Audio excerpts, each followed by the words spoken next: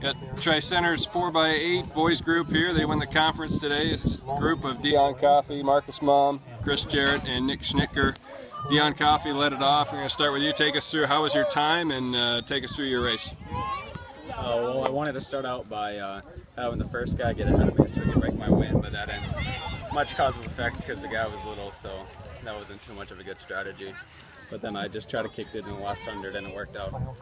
You handed off to Marcus and take us through your leg of the race, and what was your time? Well, Dion got us in first, just by a little bit. I start out, try to run faster than I usually do my first lap and get to that 500 mark and keep going. The rest 300 just gotten it out, and I think that helped give us a bigger lead.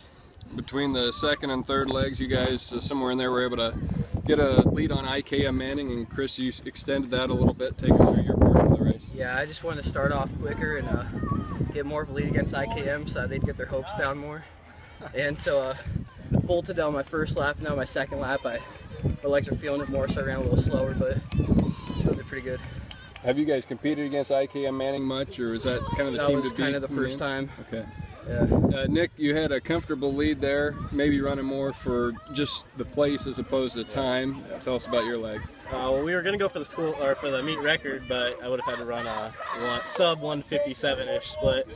So I just ran smooth, and my time was all right, and we just ended up winning, and that's all that matters. So.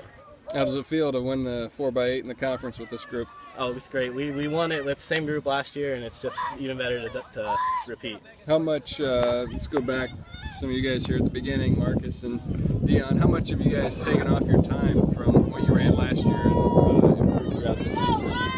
I've only taken off 30 seconds, but it's still I still got one more year, and Marcus still got 2, so we're doing pretty well. Tell us a little bit about your training, Marcus, and practice, how the workouts have gone this season, how that's helped you improve. Workouts, they have been brutal some days, very brutal, but have Nick up here and keep pushing us, keep trying harder to stay with him, and let's come through. What are some of your goals? Let's go over to Chris now again. What are some of your goals here for the group, not only the rest of the conference meet here, but then the state qualifying meet next week? We'll win our districts and make it to state pretty easily. And then once we get to state, try to stay with the top team, gut it out at the end, beat them. All right, thanks a lot, guys. Appreciate it.